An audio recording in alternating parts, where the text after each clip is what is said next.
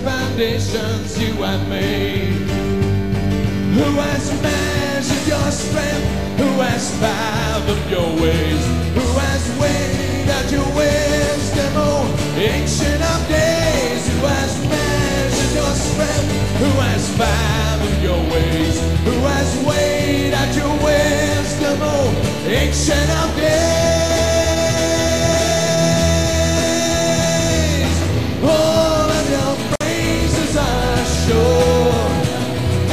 All of your praises are sure. All of your praises are sure. All of your praises are sure. They go on and on and on and on and on and on and on and on and on. Your praises never end. They go on and on and on and on and on and on and on and on and on. Your praises never end. They go on and on and on and on and on and on and on and on and on. Your praises never end. They go on and on and on and on and on and on and on and on and on. Your praises never end. All across the universe, the heavens form declare your works. Who can comprehend all you have made? Spread throughout the galaxies, every hangs like golden leaves. Magnificent foundations you have made. Who has measured your strength? Who has fathomed your ways? Who has weighed out your wisdom, oh ancient of days? Who has measured your strength? Who has fathomed your ways? Who has weighed out your wisdom, oh ancient of days? All of your praises are, they are sure. All of your praises are, they are sure. All of your praises are, they are sure. All of your praises are sure. They go on and on and on and on and on and on and on and on and on. They go on and on and on and on and on and on and on and on and on and on. They go on and on and on and on and on and on and on and on and on and on. They go on and on and on and on and on and on and on and on and on. Your praises, Lord, they go on and on and on and on and on and on and on and on and on. Praises never end. Oh, they go on and on and on and on and on and on and on and on and on. Praises never end. Oh, who has measured your strength? Who has fathomed your ways? Who has weighed out your wisdom, oh ancient of days? Who has measured your strength? Who has fathomed your ways? Who has weighed out your wisdom, oh ancient of days? All of your praises are, they are sure. All of your praises are sure. All of your praises are sure. All of your praises are sure. All of your praises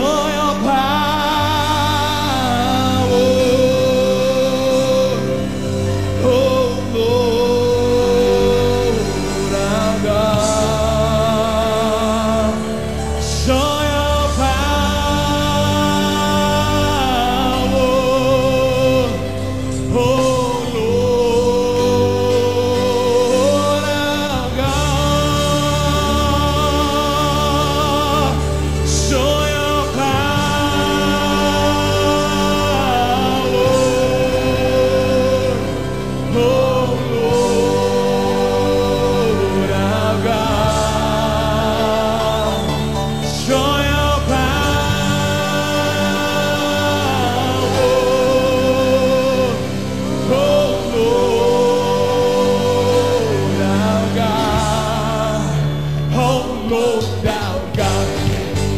Yeah.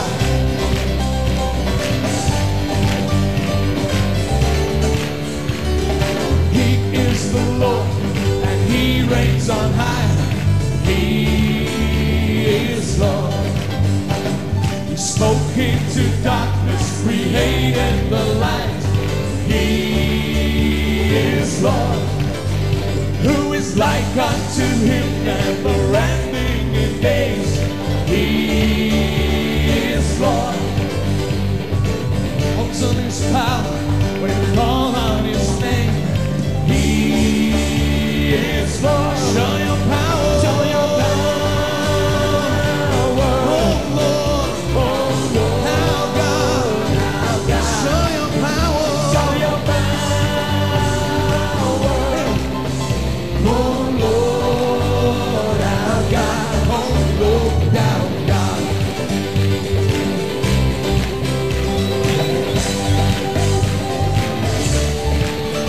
Well, your gospel, oh Lord, it's the hope of our nation.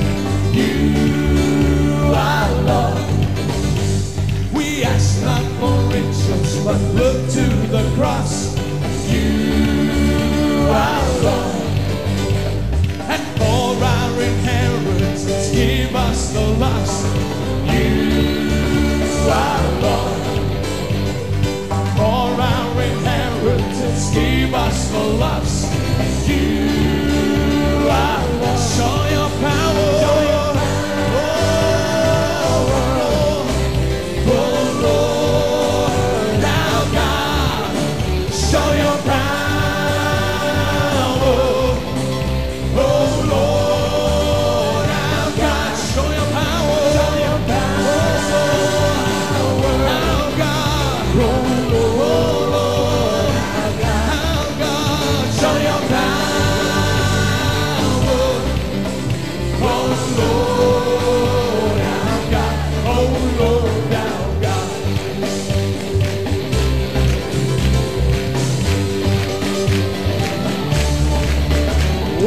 Gospel, oh Lord, it's the hope of our nation.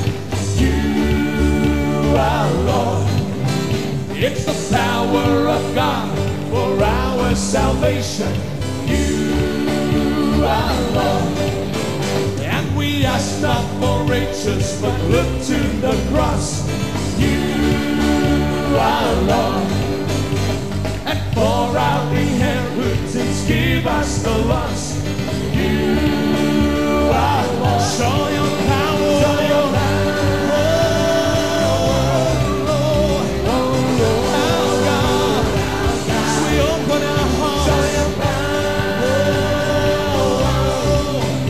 Oh Lord, send your power. Send your power. Send it on down. Oh Lord, our God. Send your power.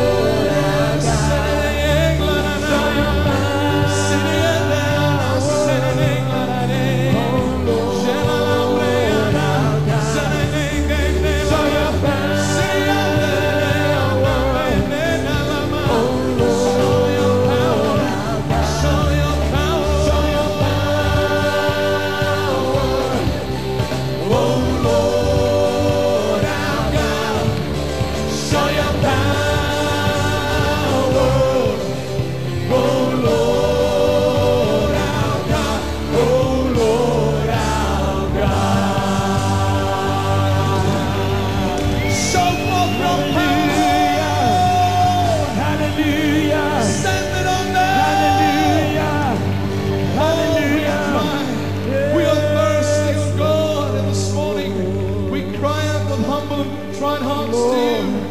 We say, Yes, Lord. let there come a refreshing. Yes, Lord. Let there come a change. Yes, Lord. Let there come a revival. Yes, Lord. Thank you for that which has been happening. But oh God, we realize in this time and this day that there is so much more. Yes, Lord. There is so much more. Oh God. I'm dry, thirsty, Lord. Send your rain. Send your rain. Lord, I need your touch again. Send your rain. Send your rain. Let it rain. Let it fall from heaven. Let it rain to revive our souls. I need your rain. I need your streams of refreshing until I thirst no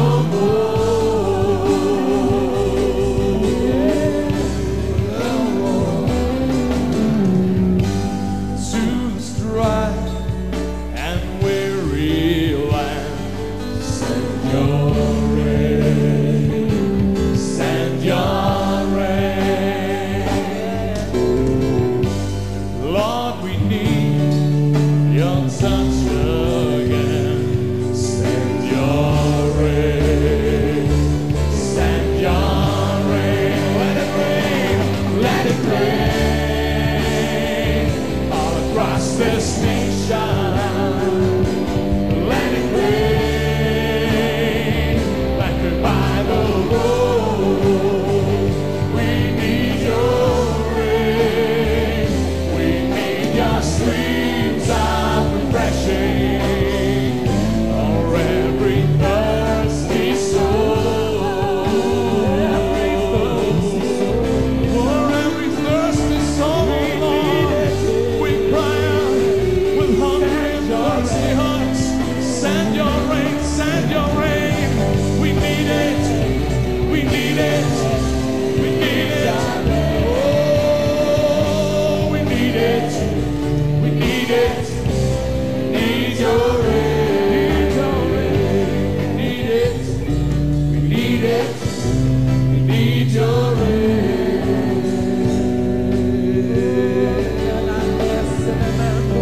For I am dry and thirsty, Lord. Send your rain, send your rain. If you need a touch, sing it now. Lord, I need your touch again. Send your rain, send your rain. Let it rain, let it rain. Fall from heaven. Let it rain to revive our souls. We need your rain. We need your streams of refreshing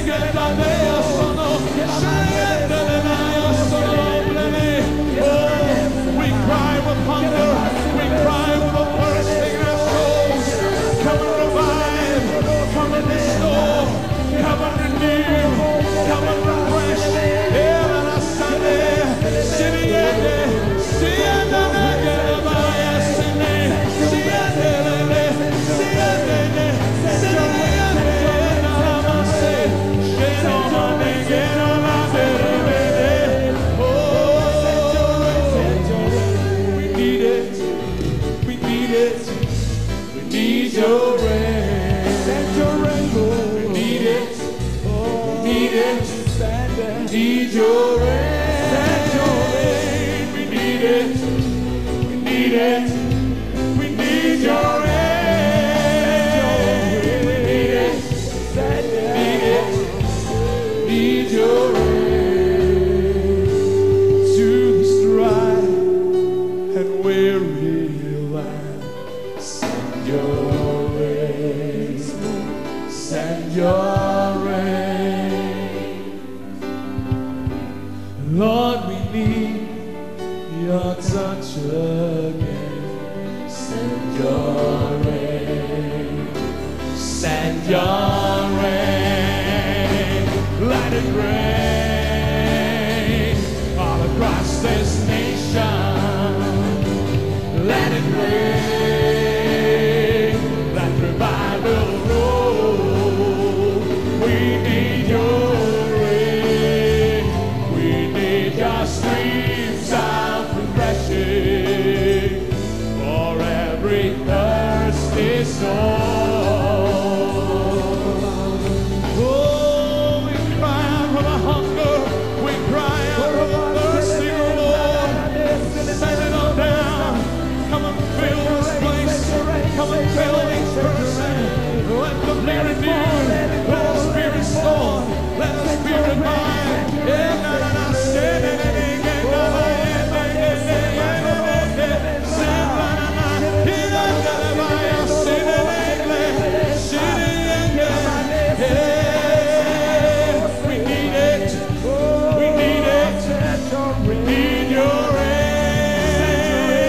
We need it.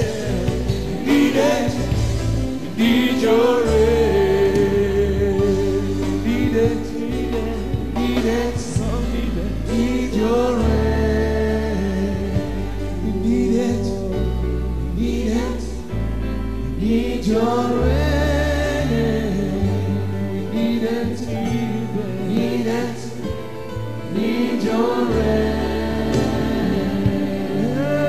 We need it.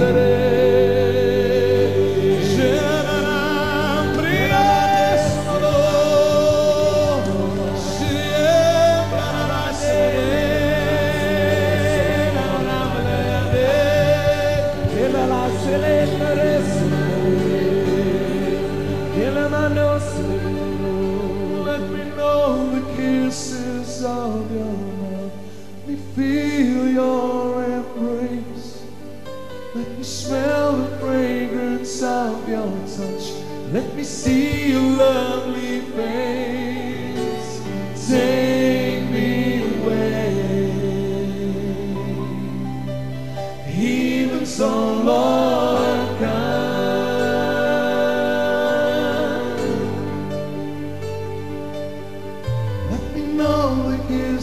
Of your mouth, let me feel your embrace. Let me smell the fragrance of your touch. Let me see your lovely face. Take me away. Even so, Lord God.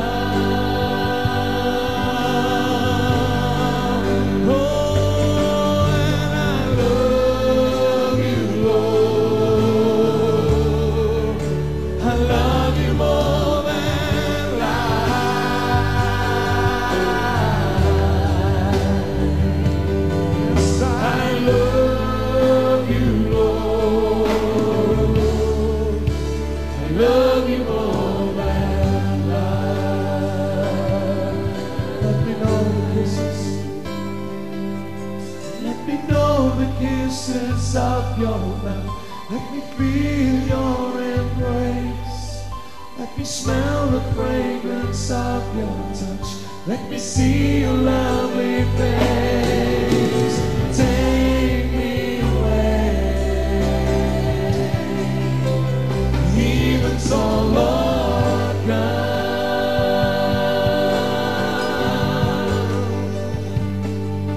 Let me know the kisses of your mouth. Let me feel your embrace. Let me smell the fragrance of your touch. Let me see your lovely face. Take me away.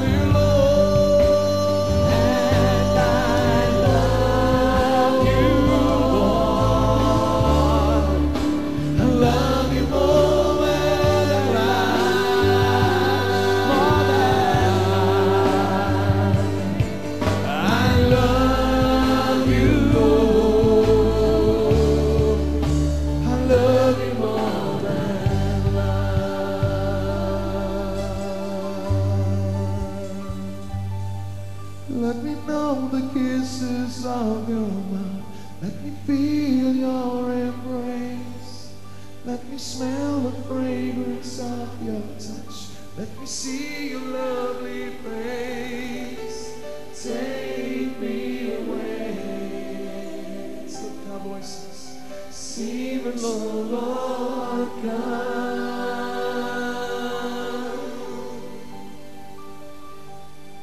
Let me know the kisses of your mouth. Let me feel your embrace. Let me smell the fragrance of your touch. Let me see your lovely face. Take me away. Even so, Lord, come.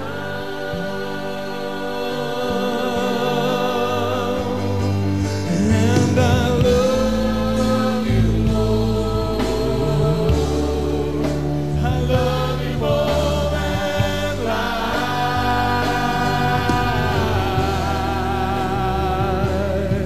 I love you, Lord. I love you more than, oh, I love you, Lord. I love you,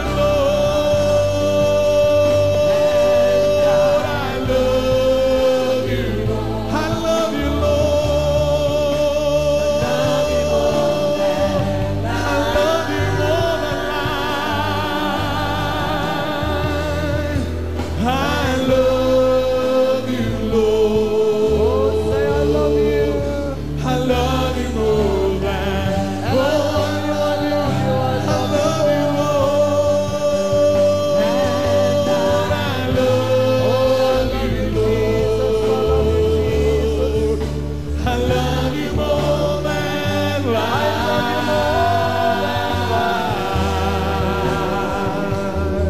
I love you, Lord. I love you more than life. In this morning, eternal Father, we want to raise up holy hands and we want to declare we love you. Look what a great love the Father has bestowed on us. That Christ died for us while we were yet sinners. Greater love has no one than this, than one would lay down his life for his friends. Thank you, for God so loved the world that he gave his only begotten Son, that whosoever believeth on him should not perish but have everlasting life. Thank you for proving your love towards us on that crucifixion day. Thank you. Thank you. Thank you. Thank you. Thank you. Thank you. Thank you. Thank you. Thank you. Thank you.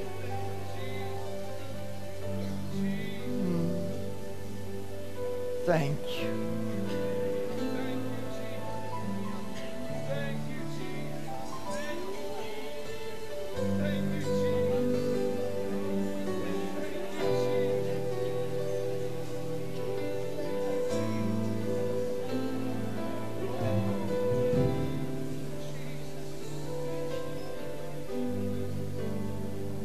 And I will worship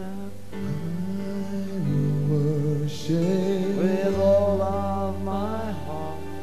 With all of my heart, I will praise you. I will praise you with all of my strength. All of my strength. I will worship. I will worship with all of my heart. With all of my heart. I will praise you. I will praise you with all of my strength.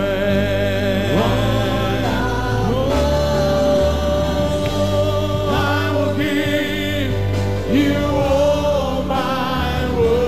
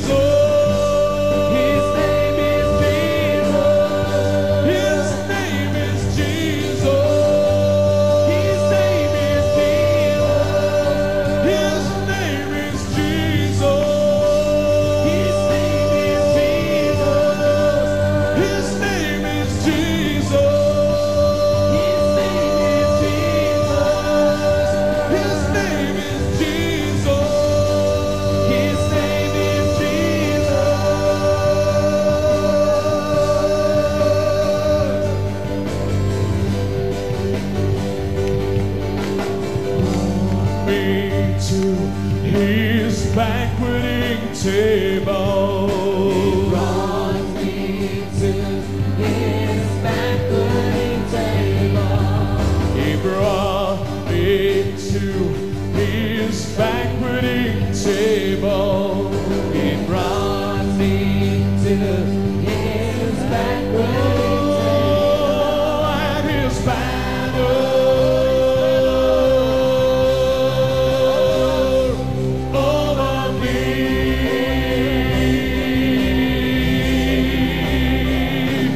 It is love.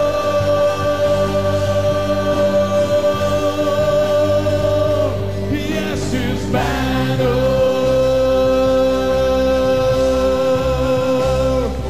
over me.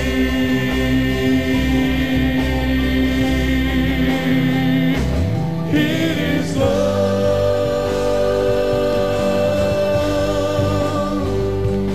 It is love. And I am of the lovers. Oh yeah. I am my beloved's, and he is mine. I am my beloved's, and he is mine. I am my beloved's, and he is mine. I am my beloved's, and he is mine. And his banner over me.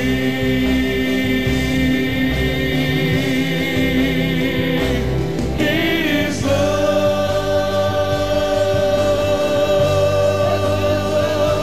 Yes, his banner over me.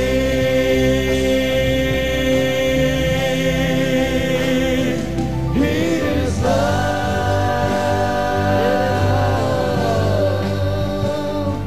It is love. Oh, it's the love of the Father above. It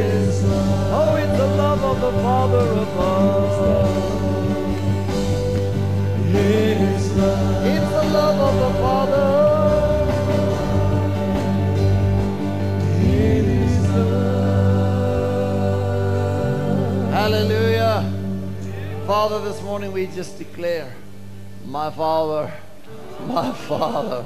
Oh God, you are taking us into a new level of relationship, of a place of believing and receiving.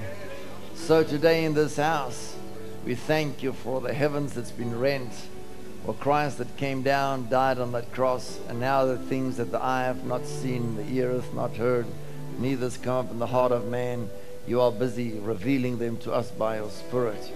So let this be a great day of revelation, where the greatness and the glory and the power of God will break through every heart and every ministry, that we will go out to know, God, we're not looking for doom and destruction. We're looking for the kingdom of God to take over on the face of the earth.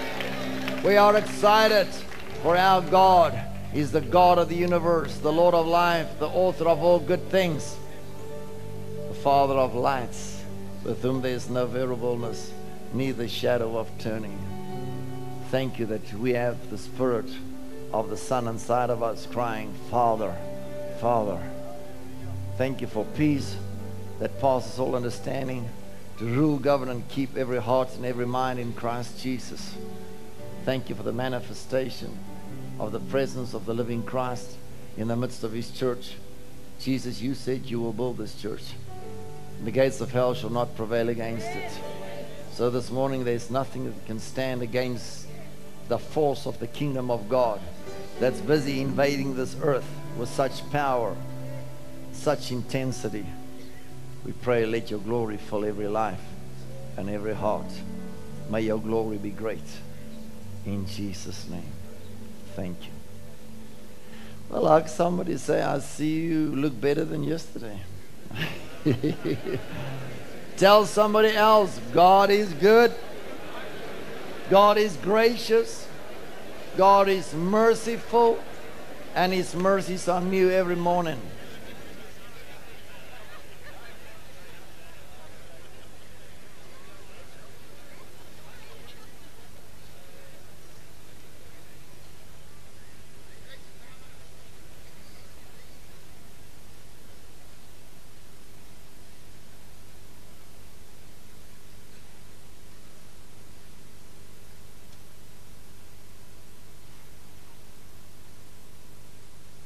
Well, hallelujah. We're grateful for God's dealings with us during the course of last night and yesterday.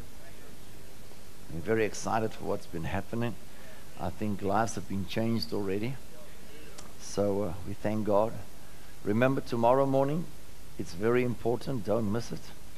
Be here. And last night, what time did we finish? 11:30? 12 o'clock? It was just by midnight. And I tell you, it was just another great visitation. The word right through the day was just awesome. So we thank and praise and honor God for His grace. And welcome all the newcomers. There's a lot that was here yesterday that couldn't be here today. There's a lot here today that couldn't be here yesterday.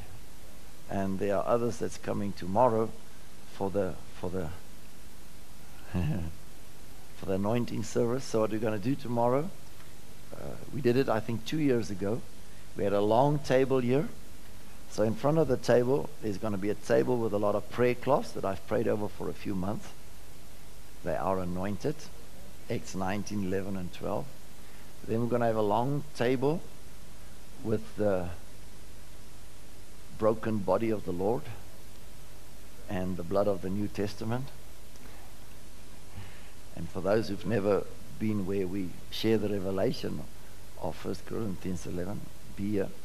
And then you're going to go to the bath and you're going to be anointed with the mixture of oil according to the Bible recipe. Then you're going to walk through the pool and we'll carry you out on the other side. So just one or two announcements. Tonight, please, you've got to be very early tonight because our church will also be here tonight. So tonight we're going to have the church and the hall full of people. So there's another 400-500 people coming tonight that's not here today. So really be early tonight. And you can keep your place. But if you are not here 6:45, we remove your stuff. Because there's another 500 people at least coming tonight. Amen. So just again about the television thing, for those who came in late, they've switched us over during the course of the night. So we are now broadcasting over all of Africa, Sub-Sahara, Saudi Arabia, United Kingdom, all of Europe. So, yeah. So in Ireland, they can see us now. In England, they can see us. In France, they can see us. In Europe, they can see us. Parts of Asia, India can see us. So that's excited. And if you are a preacher and you want to know about it, come see Peter afterwards. There's still time available, but by next month, there will not be a lot of time. So between 11 and 12 in the mornings, we've given that to Afrikaans. You know, because we're broadcasting all over the world, so the Afrikaans slot is just between 11 and 12 in the morning, and that's a much cheaper slot as well. And but I think there's only about 2 slots open. So if you are Afrikaans and you think you got a message, don't come. But if you know you got a message, please come. So God is really giving us favor. This morning I spoke to Rogers Gamuti, the international sales manager of Sentech, and he said, Kobus, I never thought this channel is so popular. They were off for half an hour this morning when they did the switchings over. For half an hour. He said, there's not one telephone at Sentech that didn't stop ringing. He said, everyone, where's Spirit Word? Where's Spirit Word? Where's Spirit Word? And really, I would love them to be here. And they were here at one of our other conferences until they said, I didn't know this channel was so favorite. And they just shifted us down two channels from 9 to 7 on the Vivid. So if you haven't got multi-choice decoders, please, you don't have to get one. You can buy a Vivid decoder and you can get it here from us for very cheap, 1,100 Rand now. The prices have come down. And no monthly subscriptions after that. No yearly subscriptions. You get SABC 1, 2, 3, SABC Africa, ETV, but above that you get 5 Christian channels, and if you love the Sabbath, you can also get the Seventh-day Adventists. They also on there. There's some good preachers there. Yeah. It's just a pity they put the day above Jesus, but they do good. There's a lot of them that does good, and so we thank God for that. And they got a lot of good preachers on there. So we thank God for that. So there are decoders available, and if you've got a multi-choice decoder and you don't know how to tune in, you've got to upgrade your decoder. You don't have to pay.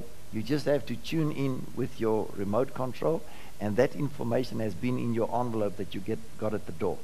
Now, when you got your envelope, there's a paper in there that says, My Pledge.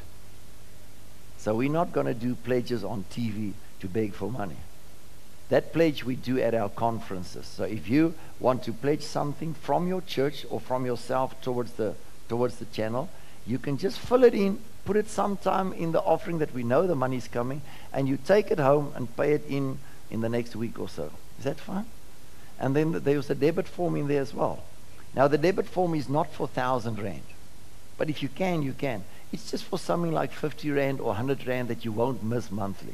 So you fill it in, take it to your bank. Don't give it to us. Take it to your bank. And if 1,000 people can deduct 100 rand a month, it's already a lot of money. You know, the running cost for this channel is just 500,000 a month.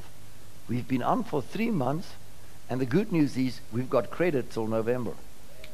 That's how the money came in. So I think that is awesome.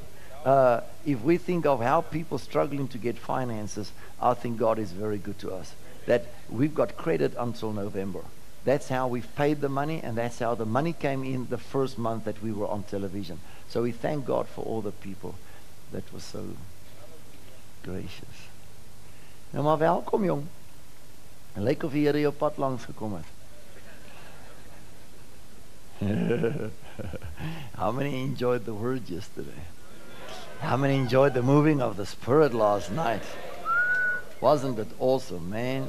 People didn't want to leave here. They just said, can I sleep here? Can I sleep here? Can I sleep here? I said, well, Ben's going to speak about the offering this morning. Ben Kleinans, just welcome. Kom Ben, kom praat met die mense. Ja. He's just going to share something that's on his heart. God bless you. Hallelujah. Good morning. Amen. Wonderful to be here this morning. Amen. Yeah. Hallelujah. Awesome times in the presence of God. Hallelujah. You know, it's a real privilege for us as men and women of God to be able to sit under such an anointing and to receive. You know, if you travel the world as much as I do, then you would really realize that this is a fountain. This is like Bethel, a house of bread, where it can be replenished, you know, and fed and filled. Amen. We just got back from Australia. Me and my wife, it's the first time we've been there, and and I've just been on every continent of the world now. And I tell you, within the first day or two, my wife said, "Do you think we're at the right place?" I said, "Why?" She said, "There's no anointing here." You know, we measure Australia according to Hillsongs, but let me tell you something. There was no anointing. And if there's something that will drain you, will be a service like that. It takes everything out of you. Amen. Okay, I don't want to speak about that. Kobus asked me to take up the offering, and I just want to share quickly for a few minutes just something out of my experience. And I will not teach you something that I don't live. That's one of the policies that I have. It's got to be, first of all, revelation to me, and it's got to be something that I put in practice in my own life. Psalm 105, the last couple of verses, don't turn there. It's in the Message Bible. It says this. God was speaking to Abraham. And one day while I was reading the Bible, and in my prayer time, and I was reading out of the Message Bible, and God says, make that passage applicable to your life.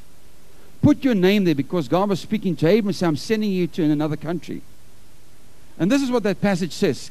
And God was speaking to me. Now, the sending is not important. It's the second part that's important, that's applicable to your life.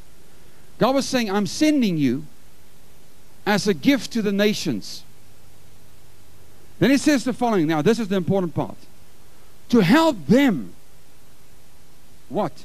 Seize the wealth of the nations, so that they can do everything I have commanded them to do, and could follow my instructions to the letter. Oh, hallelujah. That implies that if we as the Church of Jesus Christ do not have the wealth of the nations, we will never be able to fulfill all of the commandments that God has given us or follow His instructions to the letter. So you and I, as men and women of God, we need the wealth of the nations. And God needs to give us revelation knowledge. God needs to give us insight and people with an anointing on their lives to come and show us, the church, how to get hold of that wealth so that we can do what God has required us to do. Amen. Now Ecclesiastes 10:19 says, the B part says the following: but money answers everything. Hallelujah. You thought it was just the anointing. But money.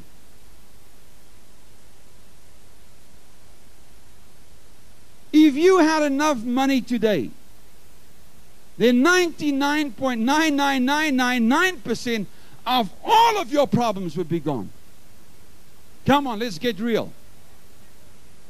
Hallelujah. If you had enough finances today and doing what God has required you to do, you would have no problems to reach the lost. It's all about money, honey. Now, two things. It might sound negative, but once again, out of my experience, I've realized that many times men of God would invite you to their church. Now, I don't want to talk about prostituting the gifts and all those kinds of things. But especially when it comes to finance and other things as well, they would want you to come and teach their people on finances. They want their church to give, but they don't. You can only, as pastors, as reverends, as doctors, as priests, or whatever you want to call yourself, you can only take your people as far as you have gone. You cannot lead them into prosperity if you have a poverty mentality yourself. There's no way your church will grow above your revelation and what you live when it comes concerning finances. I'm sorry. Like Annalise said, I'm sorry.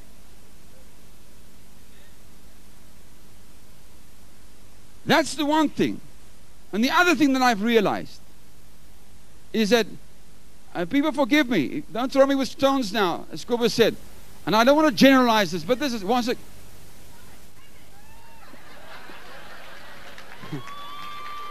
hallelujah. My mama.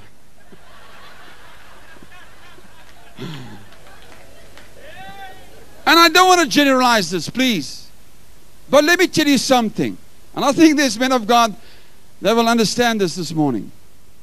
But I've realized that there are few pastors that really has faith for finances.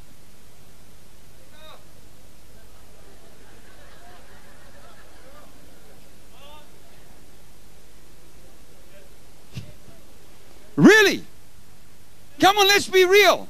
We want the finances. Yes, we've heard God speak to us. We've got a vision. We know that God has spoken to us concerning what we have to do for Him and the city, the town that you're in, or whatever ministry you're in. But you don't have the faith to get hold of that finances. One of the reasons is because you don't apply this thing in your own life. You don't walk it out first and then show your people. Not tell them, show them how it's done.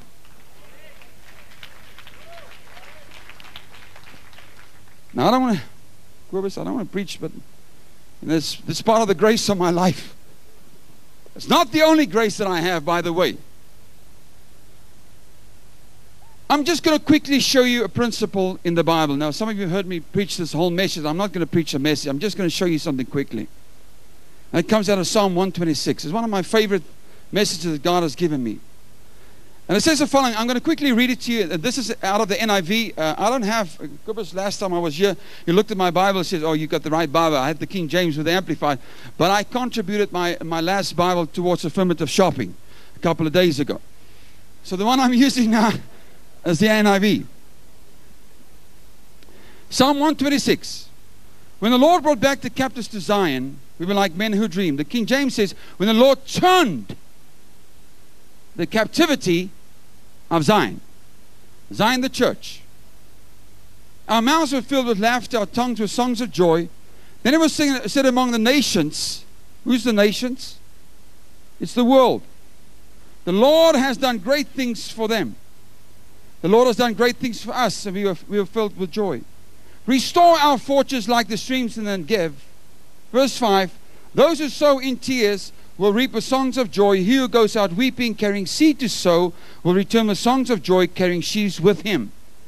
Now verse 5, we used to quote like that in the old days. Those who sow tears will reap joy. Hulle wat trane saai, sal gejubel maai. Now that's not what that passage says. And you cannot loosen verse 5 and verse 6 from the rest of that passage. You have to read in context to be able to understand what God is trying to say to His church. And this is what He said. Verse 5. Those who sow in tears, those who carrying seed, crying and weeping while they're sowing, those are the ones that will reap with joy. Listen, you cannot give God something that costs you nothing.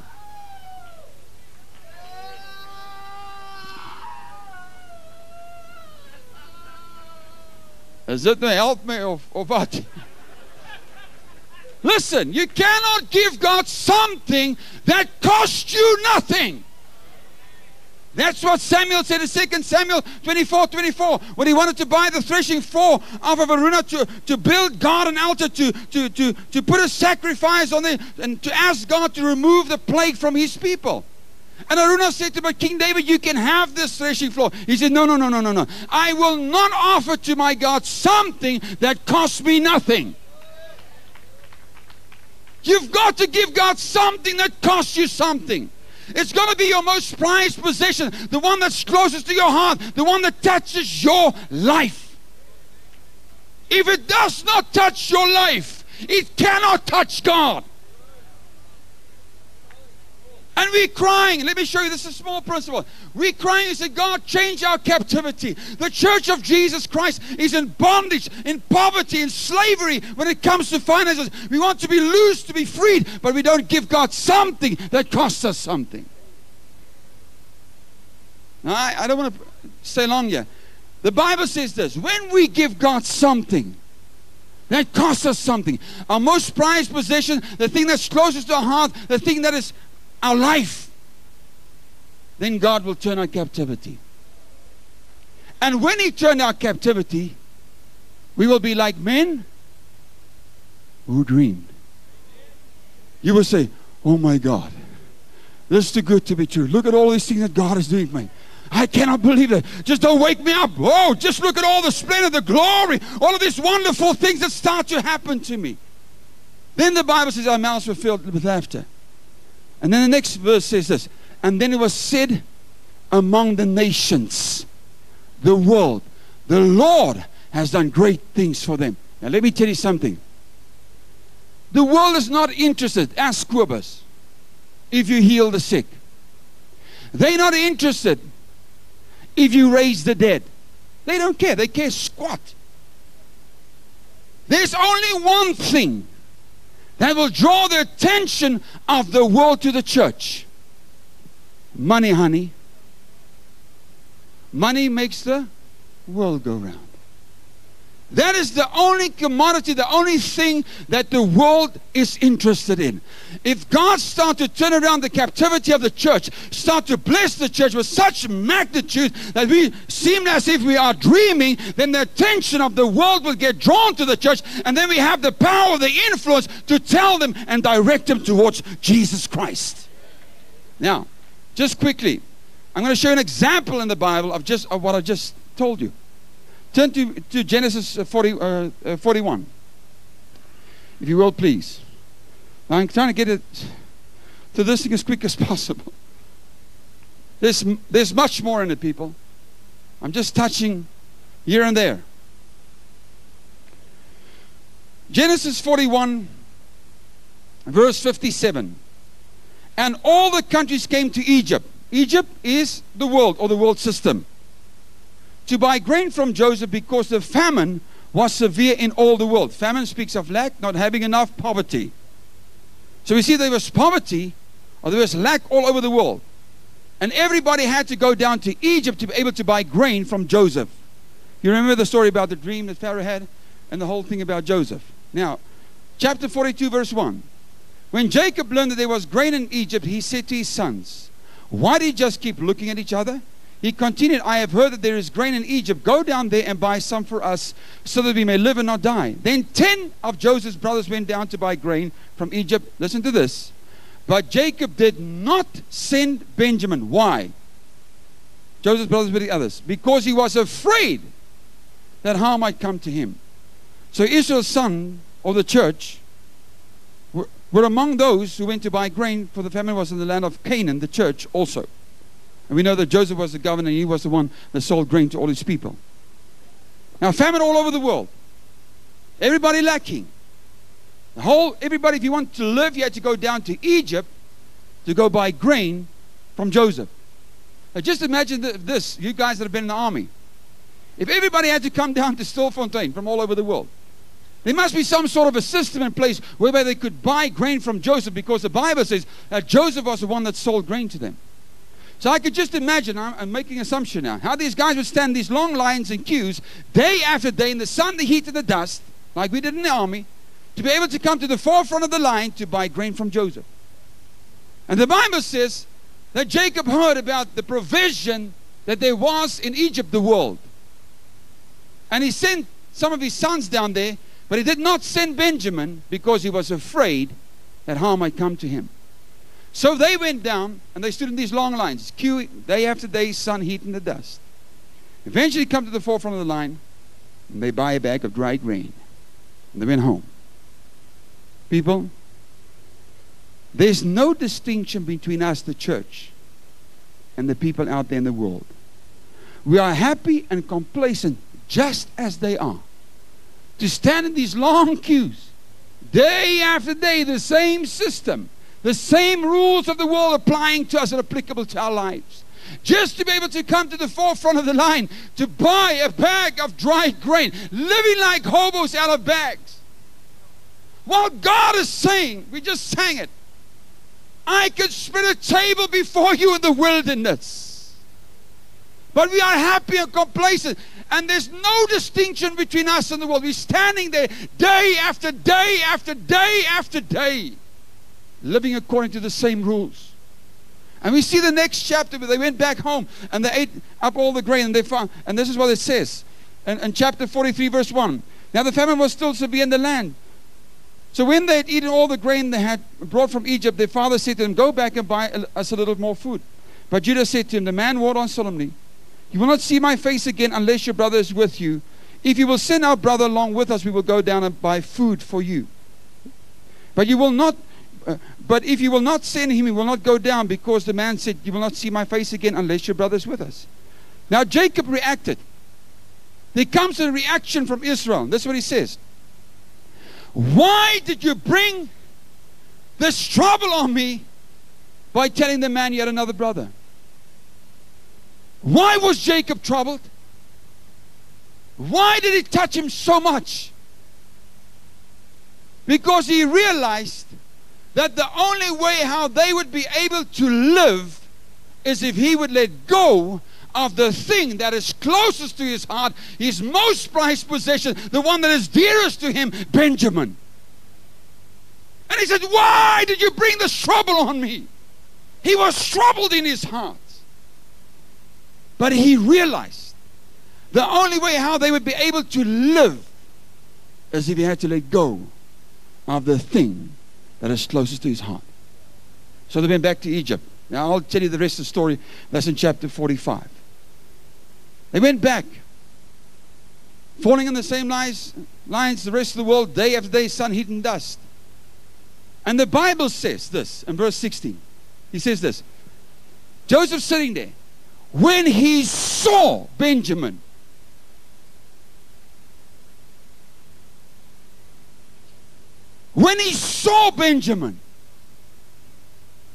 He said to some of his stewards, go fetch those men.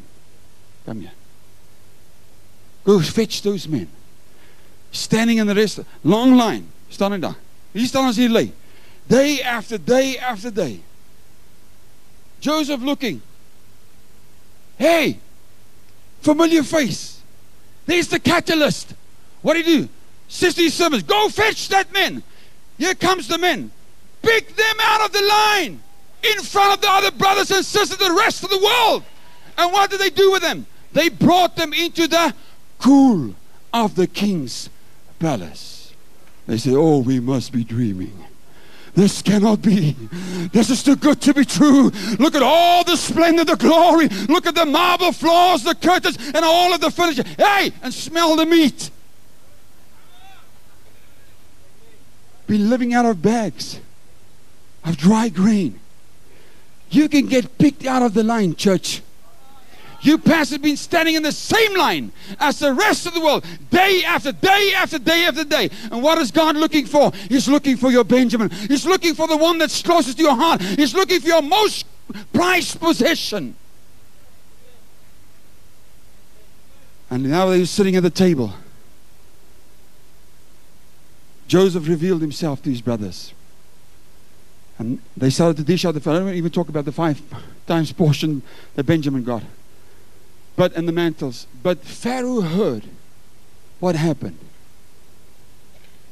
And he came and he said, what's happening, Joseph?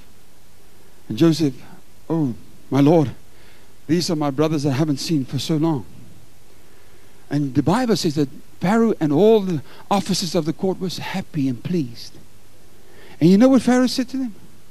He said, listen, do this. Take some carts and some oxen. Go back to your land. Hallelujah. That place that you're struggling. Go back to your land. Go fetch your father. Go fetch your wives. Go fetch your children. Don't worry about your dilapidated car. Don't worry about your servants, your oxen, and your old simple house that you have. Don't worry about all of those things back home. Just come, bring them to me, and I will give them the best that Egypt has to offer. Hallelujah. The best that this world has to offer. So they went back. And they came to their father and said, Dad, we've got a story to tell you. And I think Jacob was thinking, oh my God, don't tell me about Benjamin. He said, Dad, you know what? Joseph is still alive. And in fact, he's the great ruler of Egypt. You know what happened with Jacob? You read this in your Bible. He started to die. Because the Bible says, when he saw the carts and the oxen, the provision that came to take him back to Joseph, the spirit of their father Jacob was revived. And now they went back to Egypt. And Joseph gave them the best of the land, the best that money could buy. What did Jacob get by sowing his Benjamin? He got the best that this world has to offer. Hallelujah. Hallelujah. He got a second thing back. He got back Joseph, the one that was stolen from him. If you will let go of your Benjamin, let me tell you something. God will withhold no good thing from you. He will give you the best that this world has to offer. But He will also cause the devil to give back those things that he has stolen from you over the years. Hallelujah. And the third thing, he got back his Benjamin. That shows to me that God is not really after your money, but He's after your heart. He wants to see where your heart is really at, because He will give back that which you have given Him in any way. Hallelujah. So, Church of Jesus Christ, this morning, don't look at how much you have, but see how much you don't keep back from God, but give Him everything that you can. Take this morning a Benjamin and say, my God, for too long have I stand in the queue like the rest of the world and the rest of the church. I want you to pick me out of the line this morning. Hallelujah. And let God pick you out of the line this morning and bring you right into the cool of the King's palace. Let Him change your captivity so you can be like one that is dreaming this morning. Hallelujah. It's time for you. It's time for you as the church to realize that God will withhold no good thing from you if you let go of the thing that touches your life first. Hallelujah. So why don't you this morning Give God something that cost you something. Now you can understand why many times you've given, but you're still stuck in that same queue. Day after day. Nothing has changed. Why? Because you're still sitting with the one that you treasured close in your pocket. You're not willing to let go of that thing that's close to your heart. But if you want to get picked out of the line, if you want God to change around your circumstances, then this morning you have to give God something that cost you something. I'll close with this. I can give you many testimonies of what God has done for me and for other people. You're looking at a man that's got no needs. I'm not bragging. It's a fact. Why? Because I live this principle. And I could say, as Andrew said, part of our tithes goes in this man's ministry. I'm not ashamed. Ask him. Why? I want God to pick me out of the line. I'm not a fool. And my mama was raised no fool. If I see the principle, I understand it, I apply it. And that's what I do. Hallelujah. So why don't you this morning say, God, pick me out of the line. I'm sick and tired of my situation that I'm in. I'm sick and tired of the situation that my church is in. This morning, I'm going to give something to this church, this ministry, that's going to cost us something. Even though we bleed this morning, it will be a sacrificial giving. It will be a Benjamin that will touch God's heart, a catalyst that would cause us to be picked out of the line. Hallelujah. Thank you, Chris. Wow, man. Whew.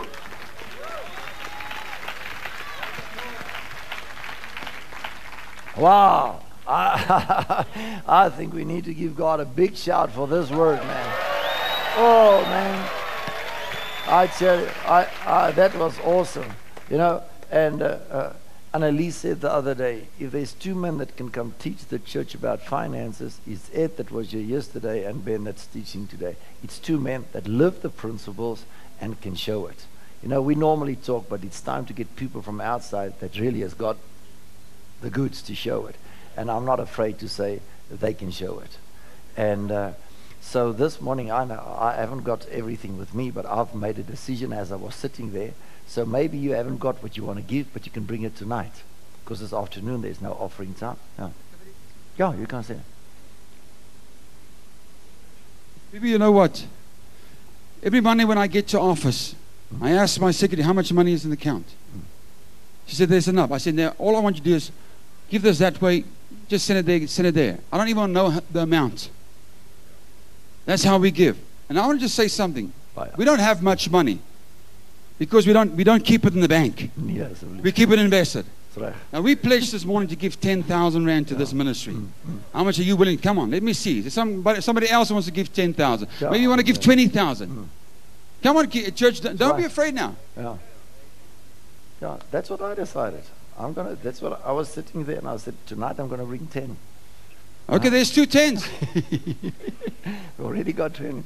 There's one more. How much? 10. 10. 5. 10. Whatever. Come on. 10. 10. Hoeveel is dit, Kobus? Trek jy by 100,000 al, nee? Yeah, Hoeveel is whatever. daar nog? How many more? 10 million. 10. Come on, guys. 10 million. Seems like you want to stay stuck in the same old queue. Hallelujah. No. How much can give? How many of you can give 5? Come on. Quality decision, man. That's all it is. Yeah. How about 2,000? How about, there's one. There's one. There's one. There's one. There's one. Hallelujah. Who else? There's one. Thank you, Jesus. There's 10,000. 20,000.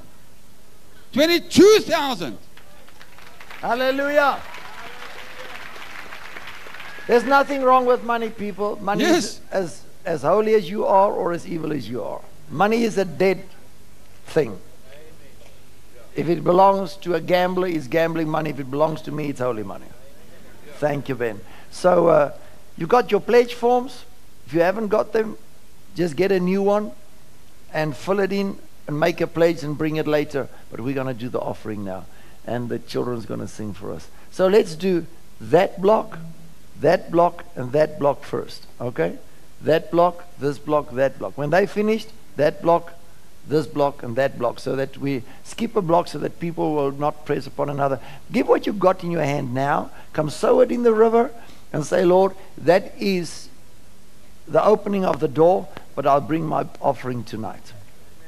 I'm serious. So, Father, we just pray over this seed. Thank you for this awesome word that Ben has just brought us. And I pray that it'll bear good fruit in many hearts today. And Lord, this is not a thing of seeing how big offering we can get. It's to break people through, to get them out of that begging line, to bring them into a place of abundance. Oh Lord, where the world can look at the church and say, we can see that God is with you. And we thank you that this is going to be a breakthrough offering this morning and this evening for God's glory in the name of the Lord Jesus. I want to tell you, the guy that's at this moment the richest in this area is Farouk Dangor. He speaks to me quite regularly. He said, Kubus, the only other guy in the northwest that I can see that God is with him is you. A Muslim, Speedy calls says. And he says it. And he says it to all his friends. I'm serious. I can tell you about one Muslim company upon another that phones us and say, Kubus, would you come bless our company because we're struggling this month? So what do you do, Kubus? I go bless it. Because the wealth of the wicked are laid up for the just. So as they are getting blessed, they're making money for us. Do you really bless a Muslim? Don't run away. Do you really? I say, yes. I stood there by Karabazar the other day. I said, now, Bani, Anif, remember we're going to bless this business now, but it's for God's glory in the name of the Lord Jesus. So I put my hands on the counters. One of my sons was with me, and I said, Eternal Heavenly Father, we come in the name of the Lord Jesus Christ and not of Muhammad. And we say that this business be blessed so that the money can be used for God's kingdom. So when we want to buy stuff, we send the people there and they give us good discounts. You can walk through this parking area and see how many cars have got stickers at the back of Dada Motors. You'll be amazed. 3/4 of our church's cars come from Dada Motors. He just blesses this church with cars. If we get missionaries from overseas, he gives them a car for a month, pay the petrol, and take the car back after a month without asking us any money. I say, why do you do it? He says, Kobus, want die Here is met you. You don't have to take anything, but I can tell you lots of stuff. People, the church doesn't look at the miracles. You know what they do? Muslims. I'm talking about 3-4 Muslims in the area. They phone me, Kobus, I've got a sick man here. Would you just pray for him? I told him I'll just quickly get my priest on the line. Serious. They send people here with their little doomikis or palace. Pray then, go to Pick and Pay. Talk to the man there that's running the radio shop there. Go talk to him. I mean, he was looking like a question mark. Serious. 2 of my sons were with me. We stood there that day and he said, hey, I said, I can heal you. So I took his hand. God healed him just like that. He said, Kobus, how do you do it? I said, I'll tell you later. Didn't enforce anything on him. 2 weeks later, I came and he said, Kobus, ek is nog reg. I said, can I tell you how you were healed? I said, it's in the name of the Lord Jesus Christ. He took my hand in both his hands. He said, thank you, Kobus. Thank you. Okay, so favor. God is giving us favor because of financial prosperity. So this day, let us do it. Come, let us do the kingdom stuff. Okay? Okay, so it's that block, this block, that block, then the other 3. God bless you. Welcome again. And give us, you can.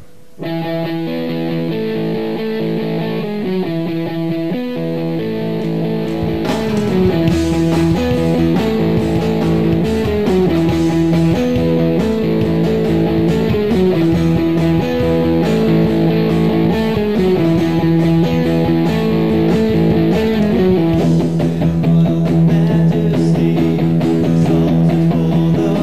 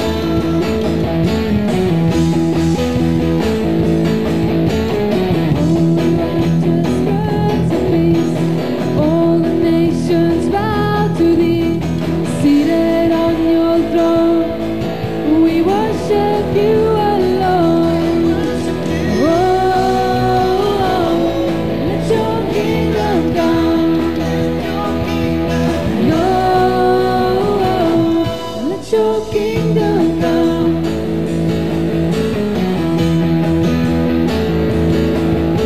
Saints around me, angels sing, Jesus Christ eternal King, seated on your throne. Lord, we worship you and worship you.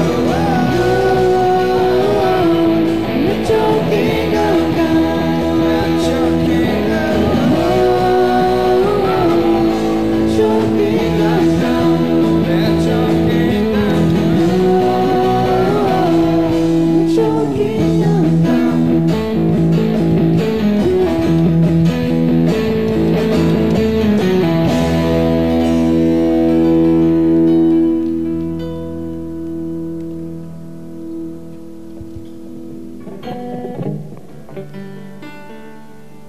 Ja, doe nog iets, man. Come on, clap for these young people, man. Let them do another thing. We just want Latanya's voice on, please. Latanya's te sag.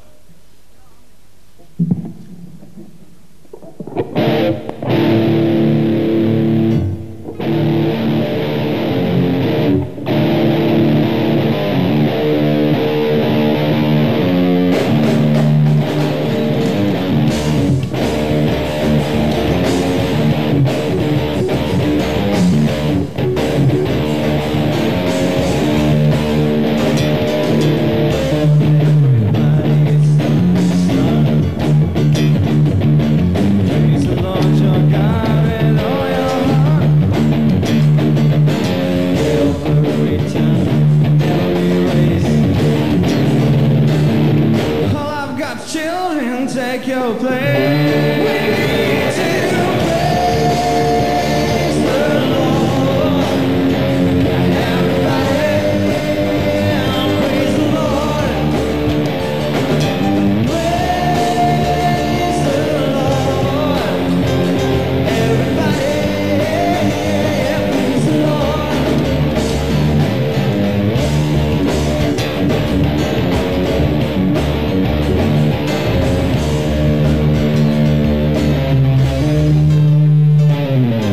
Lift up your hands to the sky. Every voice come testify. Oh, tell of His goodness and His grace. All I've got's children, take your place. Praise the Lord. Everybody, praise the Lord. We need to praise the Lord. Everybody, praise the Lord. Praise the Lord. Everybody,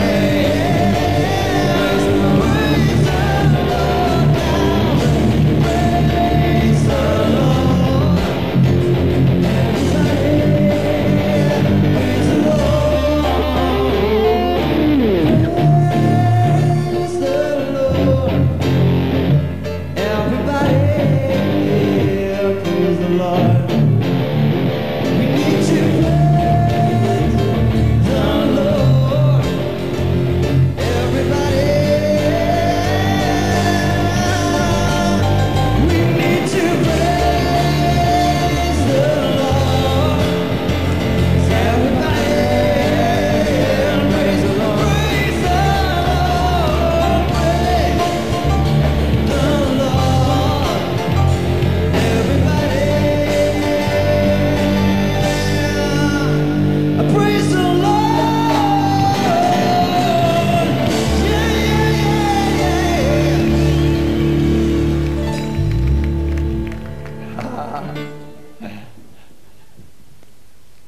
Is it Kubas that modified it?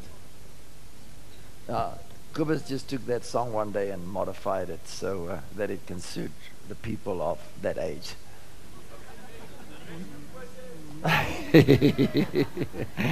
But he couldn't sing today, his voice is gone. But that was good. Thank you. Do you like the young people? Yeah, invite them to come play in your church, man. They do good. And invite Ben to come preach in your church on finances to get a breakthrough. Hallelujah. So this morning, remember this afternoon at 2 o'clock is a live recording with his songs? Wasn't it awesome last night? Now we can do better, man. Last night was just out of this world. So they're going to do a live recording here this afternoon for an hour. So instead of our worship, they're going to do a live recording DVD. So you're going to be on the DVD that's going to be sold worldwide. And then we're going to preach and go on. And tonight is our great meeting. And we trust it's going to be even greater than last night.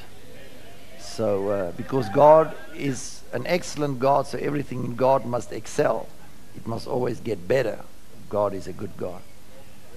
So this morning I was going to go on with my father, but I'll do it tonight, God willing, or this afternoon. It's better than that who of last night. I just felt in my spirit to do something that I really didn't want to do. So I'm going to preach a doctrinal thing this morning. If your children get to a certain age and they start becoming mature, then if you are a good parent, you teach them a few things. Normally by the time the parents teach them, they already learned it in school by their friends. I'm just talking to mature people. But if you're a good parent, you'll take your children. And I remember when I took my sons and I talked to them, they were so innocent because all they know is church. And when I talked to them about the facts of life, especially Kubus and Johan, they just differ a year. Petrus is much younger than them. So when I talked to them, they said, "Yes, Pa." Wow. Regtig, Pa?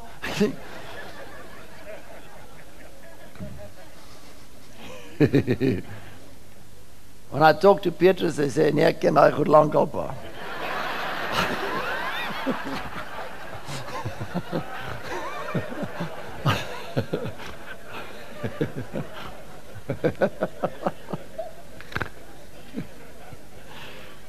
So today, there are things that's going to confront you through the years, and God must help us this morning. Many of you have maybe heard me touch this subject. But through the years, we've been confronted with doctrines that couldn't be proven right by the test of time. Books have been written that we call so-called end-time stuff. And dates have been put in, names have been put in, and with a period of 2 to 4 years, all those books were proven wrong. Then they update the books and sell them again 10 years later. They got the maps and the charts they preach with, and you see it on TV too, but they got to update the charts every so now and then, because now certain people are dead that was supposed to be certain people.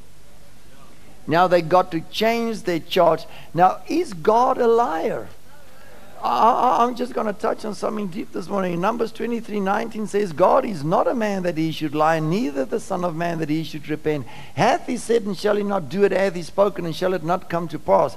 So if I say, the Lord has revealed unto me, like we heard last year on television in January, February, we heard it preached on national TV over and over again, that the third of the year 2003, blood would run in the streets of America, and that will be the sign of the rise of the Antichrist. Blood didn't run, and we didn't see a ruler come to be.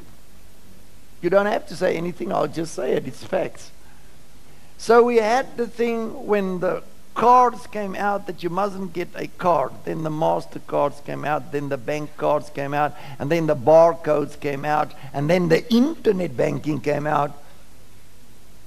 And every now and then books were written about how this is now a sign of the so-called end time. I call it so-called end time. Not one of that stuff has been proven right. So why do we keep on believing the stuff if it's been proven wrong? So I say to people, can't we just listen to the flip side of the coin and see if there's not another story to the book? that maybe can be proven right. And I think the greatest confusion and deception is because people speculate with scriptures that there's no revelation on it. How many know that 100 years ago it wasn't good to speak in tongues? Come on, church.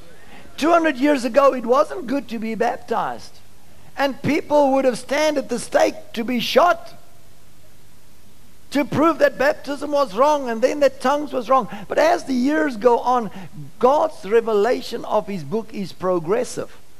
The stuff that Paul wrote, he didn't know everything he wrote. Some was prophecies because he calls himself a prophet. Some of the stuff that Peter wrote was prophecies because he called himself a prophet. So there's a lot of stuff that are progressively revealed to us.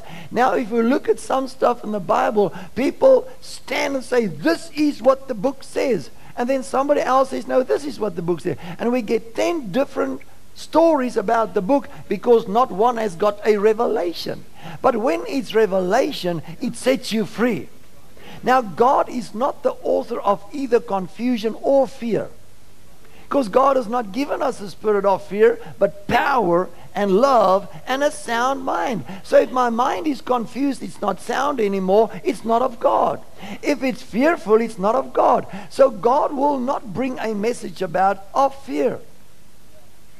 So now we're standing in a time where a lot of books have been written the last 6 to 7 months. And they've been infiltrating, is getting very quiet as the religious spirits are already manifesting because they don't even know what I'm going to talk about. And the books came out, a 5-set series, 1, 2, 3, and then 4, 5, the Left Behind series. And because facts in those books are already within 3 months proven wrong, now the books are on special at executive bookshops, CNA bookshops, PNA bookshops. You can go there. They're all on special now. They reduced by 60% because the sales dropped because the facts were wrong. And there weren't facts in the book because on the front it says a novel. So Paul writes to Timothy, he says, don't keep yourself up with novels. Nobody have to say anything. I'll just say it. It's there. Paul says, don't keep yourself up with novels. God is not a novel. God is truth. God is not a myth, although he's got mysteries. But God is truth. And John writes, he says, I have no greater joy than my children walk in truth. Okay? So the Bible is not a book to speculate with. It's a book to reveal truths. And if you read a portion and don't understand it, don't speculate with it. Tell your people, that portion I don't know yet. And your people will respect you for that. They won't think you're an idiot. I stood here yesterday and read a few verses out of Revelation, and I skipped a few verses, and I said, why do I skip it? Because I don't know what it says. Come on, people. And I was serious. I don't. Because I can't see it anywhere else in the Bible that can prove to me what it really means. But in time to come, God will reveal it. So this morning, let's go to 1 Corinthians chapter 1. And I just want to be obedient. This is so far from this conference. But God says those things that are far will be brought near. Oochie, oochie, oochie. Put your hand in your Bible, say this is God's holy word, inspired by the Holy Ghost. So Holy Spirit, we don't want to hear the ideas of man. Let truth spring forth. The way you've put it in here, let it be revealed. Let truth come forth. Let lies disappear. Touch the man of God to speak truth to us. Touch my life to be open for truth in Jesus' name. Now there's a lot of films. Maybe you got some through the post as well. We got a few videos that's been posted to us by one of the companies that's making this stuff, and they make these videos to scare people. And we look at the videos and Jesus is not even mentioned in the videos. The name of Jesus is not even there. It's a scary thing about how the world's going to be in chaos, but Jesus is not even mentioned. So why do they make it and call it a Christian film? I'm not attacking or reaction. I'm saying the facts of life. You're going to be faced, my child, with something. You are now 12. Within the next year, things are going to change. And you're going to be faced with a few things. So I want to help you before you are faced with it. So when you face it, you know how to handle it. So we are facing a lot of stuff now. Books are coming in hordes into the bookshops, and not Christian bookshops. They sell them. They put them in the normal bookshops. When you go to the airport, they stand in rows there to catch you, to put you in fear. So thank you. Verse 18, chapter 1 of 1 Corinthians. For the preaching of the cross is to them that perish foolishness, but to us which are saved it is the power of God. For it is written, I will destroy the wisdom of the wise, and will bring to nothing the understanding of the prudent. Where is the wise? Where is the scribe? Where is the disputer of this world? Has not God made foolish the wisdom of this world? For after that in the kingdom of God the world by wisdom knew not God, it pleased God by the foolishness of preaching to save them that believe. For the Jews require a sign, and the Greeks seek after wisdom, but we preach Christ crucified. Unto the Jews a stumbling block, unto the Greeks foolishness, but unto them which are called, both Jews and Greeks, Christ the power of God and the wisdom of God. Chapter 2 verse 6. How about we speak wisdom among them that are perfect, yet not the wisdom of this world, nor of the princes of this world that come to naught. But we speak the wisdom of God in a mystery, even the hidden wisdom which God ordained before the world unto our glory, which none of the princes, listen to this, which none of the princes of this world knew.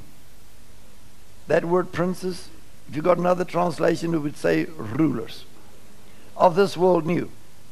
For had they known it, they would not have crucified the Lord of glory.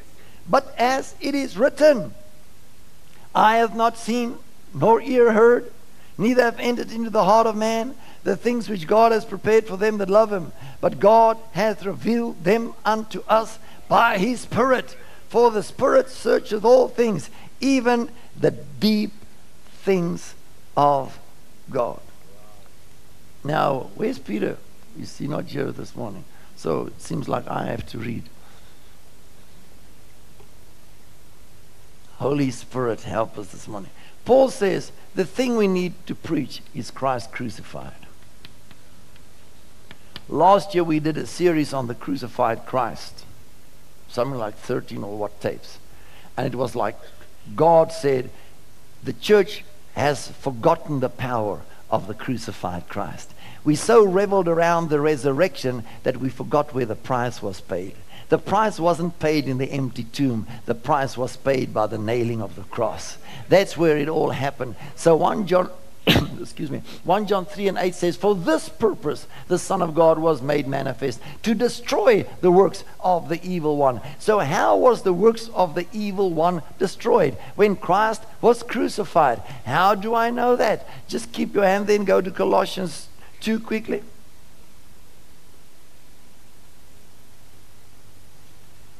Holy Spirit, help us this morning. I'm going to go to that thing that is the major thing in the funny people today. I got to read it in the Amplified here. He says, verse 13, you who were dead in trespasses and the uncircumcision of your flesh, your sensuality, your sinful carnal nature, God brought to life together with Christ, having freely forgiven us all our transgressions. I put emphasis for you to just be happy. God has freely forgiven you all our transgressions, having cancelled, blotted out, wiped away the handwriting of the note with its legal decrees and demands which was in force and stood against us. This note with its regulations, decrees and demands, he set aside, cleared it completely out of the way by nailing it to his cross. God disarmed the principalities and powers that were ranged against us and made a bold display and public example of them, in triumphing over them in him and in the cross. So it's in the cross that the rulers, that's just one word, were disarmed. It means their armament. I'm not going to touch on that today. That's an awesome scripture. Their armament was taken away. But just take it physically. They were disarmed. In Genesis, they were defeated. Okay, so, okay. Arms were taken off, feet were taken off. So that's why they're serpents. Okay. No arms, no feet. Okay. Just help me. I've done this over and over again, but I want to do it again here today. Okay, what did God do on the cross? Can you help me? There was a note, a legal decree, what's called the law, that gave power to sin, and that's what the devil used to accuse you. Without the law, sin have no power. So the legal decree that stood against you was the law that says you can't, you must, and Satan used that to make you feel guilty. Now, this legal written doctrine that stood against you, everybody with Amplified Bibles, there's the note that stood against you. Satan used it. What happened on the cross? Everybody shout out loud. First of all, he canceled. Have you ever got something with a stamp on it that says cancel? He canceled it. What did he do after he canceled it? Now, blot out, you got to be older than a certain age to understand blot out. That's when we used the pens in school that was still fountain ink, and when you pull the pen out of the little bucket, it dropped ink on your school paper, and then you use blotting paper to get the ink out, and if you used it quickly, it didn't leave a mark. So he blotted it out with a blotting paper. So canceled, and after he canceled it, he blotted it out. Okay? Okay. It stood against you. You must. Then he canceled it. Canceled. Then he blotted it out. Then he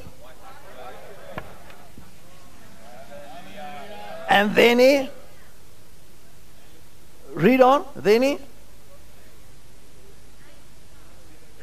he set it aside, but there is nothing. So he set it aside, cleared it completely out of the way by nailing it to the cross. If that doesn't touch you, nothing will ever in this earth touch you. I've preached this now for 25 years and it still touches me every time I do it on a board. The written decree that stood against you. This was the disarming of the rulers that stood against you. He took that written decree of commands and demands that stood against you. He canceled it, blotted it out, wiped it away, set it aside, completely took it out of the way by nailing it to the cross. So, if the rulers of this world knew, they would not have crucified the Lord of glory. So 1 Peter comes in 1 Peter 1 verse 10, 11 and 12. It says, all the prophets of old prophesied about the suffering that was to come upon the Christ and the glory that should follow. So eye hath not seen and ear not heard, neither is come the glory that is to follow after the crucifixion. But the rulers of this world didn't know, otherwise they would never have crucified them, because they were disarmed by nailing Christ Christ to the cross, and that's where everything was taken away that could ever stand against you. So Christ purchased your freedom by dying on the cross. You are liberated. So stand in the liberty wherewith Christ has made you free, and do not be again entangled with the yoke of bondage.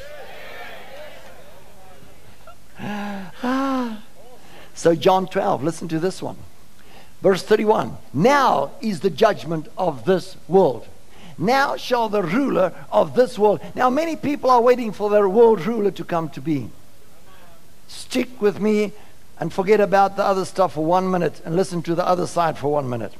He says, Jesus is now on his way to the cross. He's washing his disciples' feet. He's having the Last Supper with them. So that is the last encounter with his disciples before he's going to be captured and crucified.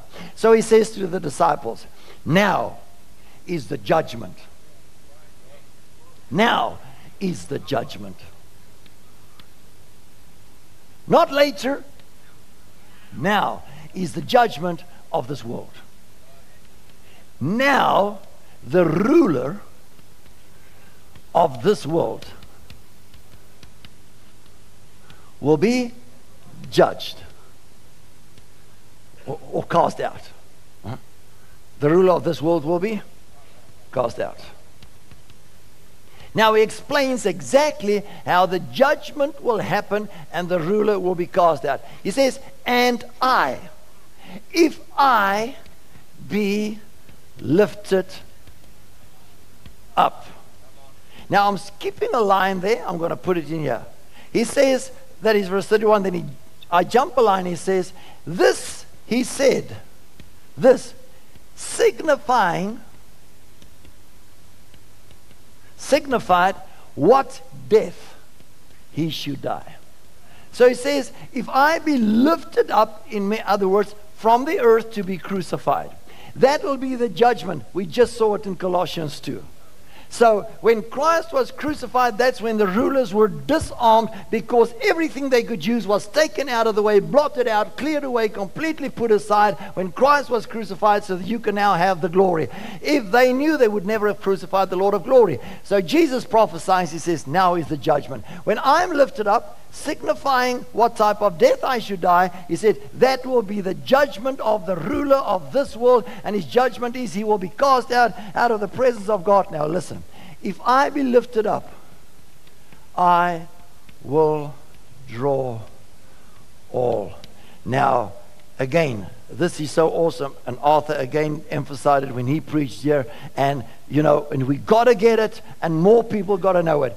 If you open your Bible now, please, in the King James Bible and in the Amplified, it says, I will draw all. Then it says in cursive, men, to me. Now all the students in the house, preachers in the house, if it's in cursive in the King James, it means it's not in the Greek. Now if you open the Amplified Bible, you'll say they put brackets there saying all people in brackets. So if it's in brackets in the Amplified, it says it's not in the original. Now if you read the whole of chapter 12 and 13, there's no mention made of people. Jesus is talking about his crucifixion and the judgment of the rulers. Come on, church. So Jesus says, if I be lifted up, I will draw all. So take the cursive out. I will draw all to me. What is Jesus gonna draw to him when he dies on the cross?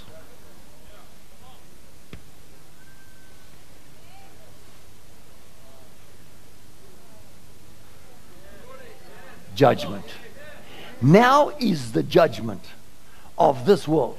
Now the ruler of this world will be judged or cast out.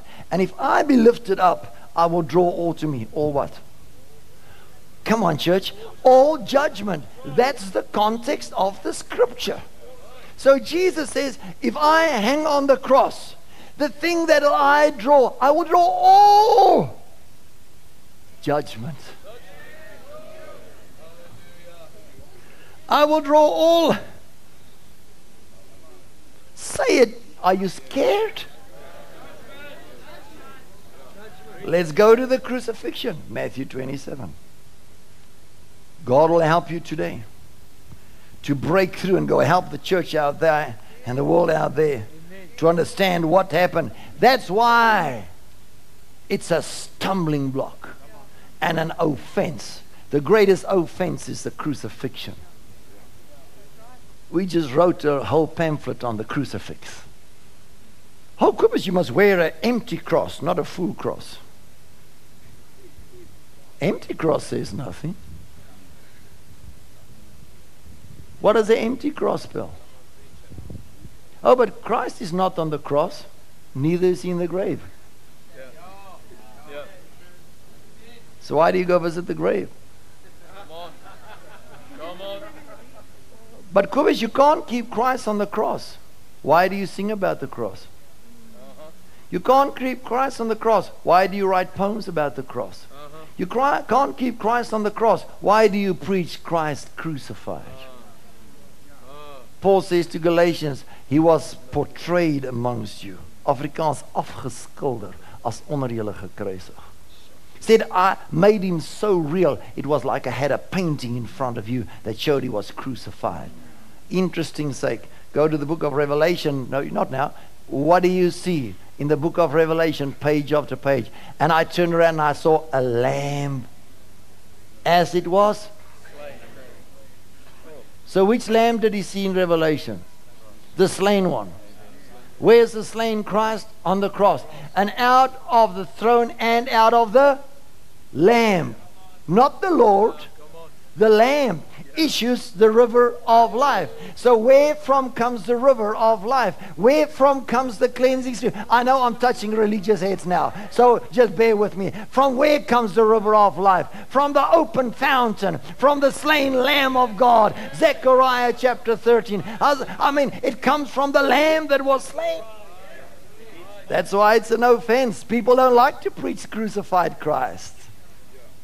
Let's look at the crucifixion. Yeah, this is awesome stuff, man. This is awesome stuff. When you lead someone to the Lord, you say, thank you, Jesus, for dying for me. Why do you want to put the cross up there? Why do you want to bring the crucified Christ in? That is the power of Almighty God. That's where God did that display. Okay, now we're going to have to write down a lot of stuff here. We're going to read Amplified and King James. The death of Jesus, verse 45. Now from the 6th hour, there was darkness over all the land unto the 9th hour. And about the 9th hour, Jesus cried with a loud voice, my God, why hast thou forsaken me? Now we know that, we've seen that in the Psalms. You know, some of them that stood there when they heard that said, the man calls for Elijah. Straightway one of them ran and took a sponge and filled it with vinegar and put it on a reed and gave him to drink. The rest said, let it be. Let us see whether Elijah will come to save him. Verse 50. Jesus, when he cried again with a loud voice, yielded up the ghost. Now if you read the same portion in John 19:30, Jesus said, it is finished. Other translation, it is done. Other translation, it is complete. It is finished. We're going to go slow and then we're going to go fast. Verse 51, and behold, the veil of the temple was rent in twain, the top to the bottom, and the earth did quake, and the rocks rent.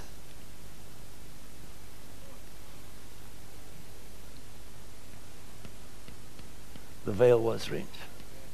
Now we know that if we look at Hebrews chapter 10, verse 19 through 21, and Hebrews 4, verse 4 through 16, that the real veil was the flesh body of Jesus. Remember? That was the new and living way, which he prepared through his blood, that is his flesh. Am I right to say that? You're all with me. We're talking to preachers. So when the veil was rent, I mean, everybody looked at the veil in the temple. But what actually happened is the true veil was open. That's why when Jesus said, I go to prepare a place for you, it wasn't after the resurrection on the way to heaven. It was at the Last Supper on the way to the cross. So he didn't say, I'm going to prepare a place in heaven. He said, I'm going to be crucified, and that's where I'm going to prepare a place for you. So I'm going to rent the veil to prepare a place so that you can come through the veil, and I will be the way to the Father. I am the way, the truth, the life, the door. That's the context of John 14. It's on the cross that he prepared the way, not when he went to heaven, because he was on the way to be crucified. Don't get too much of a fright here. I'm just touching on certain things. Is it all right? Slight net voor you. Right? Veil was rent. That was his flesh body. That was the true veil that was rent. Let's go on. He says, and the earth did quake and the rocks did rent. Okay? Earth shook.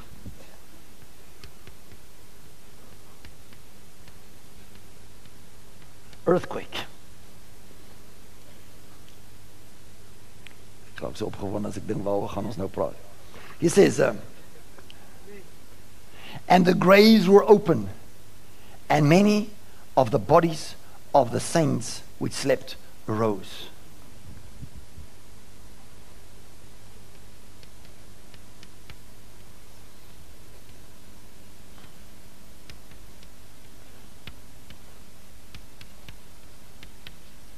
The saints were raised out of death.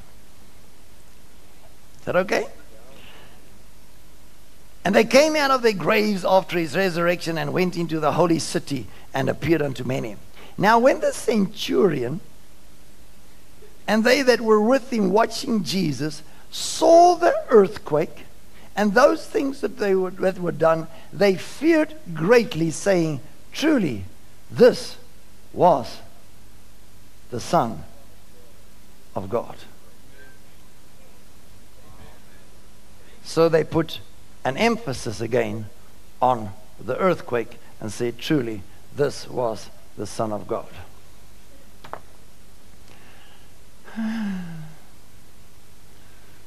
Are you ready for revelation?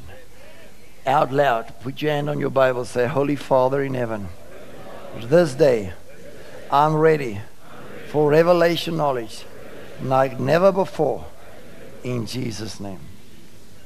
Okay, let's start with the saints who were raised. In John chapter 4, verse 38, Jesus is on his way and he goes through Samaria, needs be, and he go and sit at Jacob's well. The disciples go to Kentucky, they get hamburgers and chips, and Jesus is sitting there. So here comes a woman, and Jesus says, give me water. She says, you've got nothing to draw the water with. And he says, go call your husband. She says, I have none. She said, you had 5. The one you have now is not your husband. She says, I perceive you are a prophet. Where shall we worship? Shall we worship in Jerusalem? Shall we worship in Samaria? On the mountain or in the temple?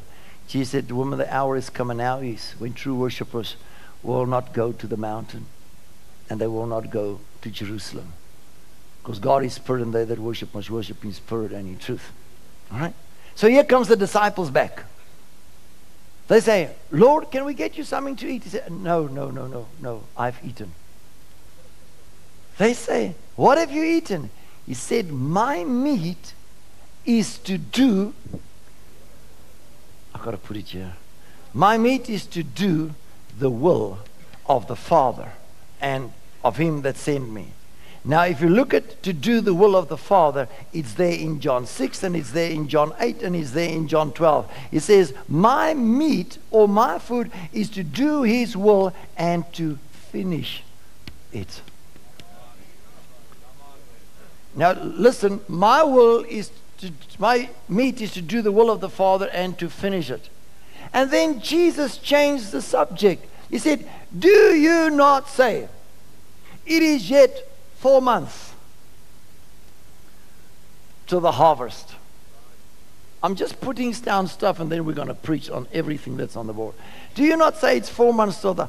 I say unto you, lift up your eyes and see that the fields are already white unto harvest. Pray ye the Lord of the harvest to send laborers in the harvest. For many have labored, and you will enter their labor. So Jesus says, I'm talking about a harvest that's going to be gathered. But people have for years and years worked for this harvest. Now this harvest is here. But they that labored are not going to get the fruit of the harvest. But you will go into their harvest and get the harvest that they labored for. Now, that you also get in Revelation 14:13, where it says, Blessed are those that die in Christ now, for they do rest from their works, but their labors do follow them. Or rest from their labor, but their works do follow them. Hebrews chapter 12, verse 1. Seeing that we've got a great cloud, yesterday morning, of witnesses surrounding us. Let us lay aside the sin and the weight that so easily beset us. So, are you with me? I'm trying to put... he says, the saints were raised out of the dead when Jesus was crucified. But on the way there, Jesus said, talking about a harvest, many have labored, they are now dead. But you will enter their labor, and you will partake of the harvest. Is that all right? So those that were raised from the dead when Jesus was crucified formed a cloud of witnesses. The Bible says we are now surrounded with a cloud of witnesses. So the saints of the Old Testament are not in Hades at the moment. They are in a cloud that is called the cloud of witnesses. Is that okay? So let's go to Revelation.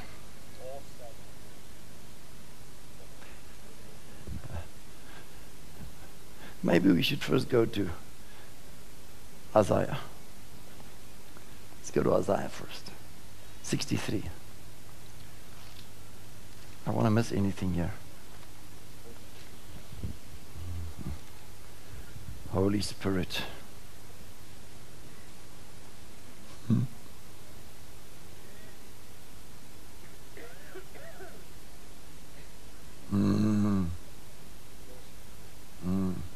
Okay, maybe we should just put this one on here.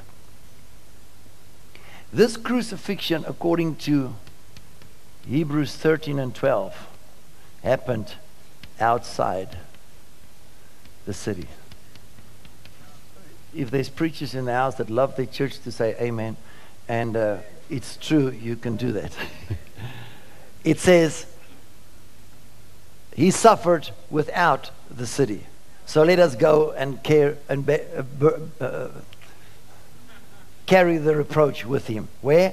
Outside the city. That's where he was crucified, on Golgotha, outside the city. When he was crucified, he said, it is finished. There was a rent that was his flesh body that opened the real Holy of Holies to us. There was a great earthquake, and the saints came out of their tombs. But before that, Jesus said, do you not say it's 4 months till the harvest? I say unto many have labored, but you will enter their labor. And we talked about those that were raised from the dead formed a cloud of witnesses. Why did they have to form a cloud of witnesses? When Jesus came out of the tomb, appeared unto the disciples for 40 days, and then he had to be taken away.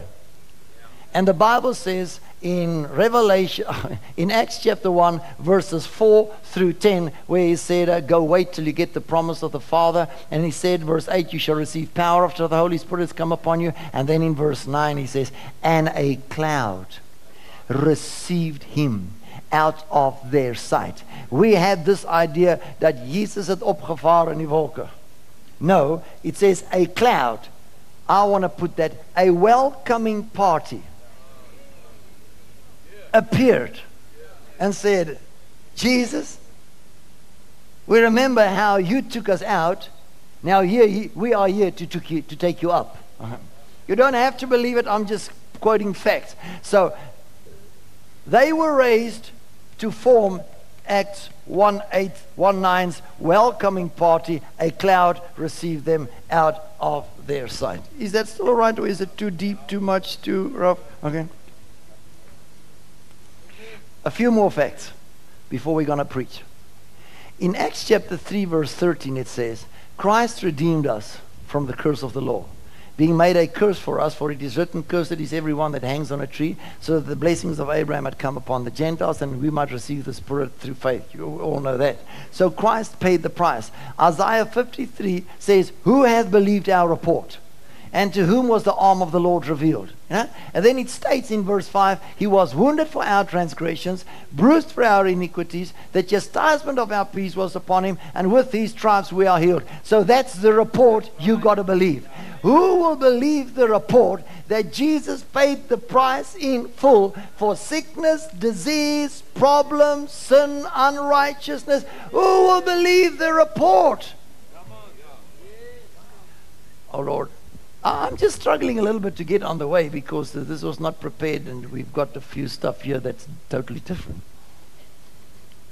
But when he was lifted up, he will draw all judgment to him.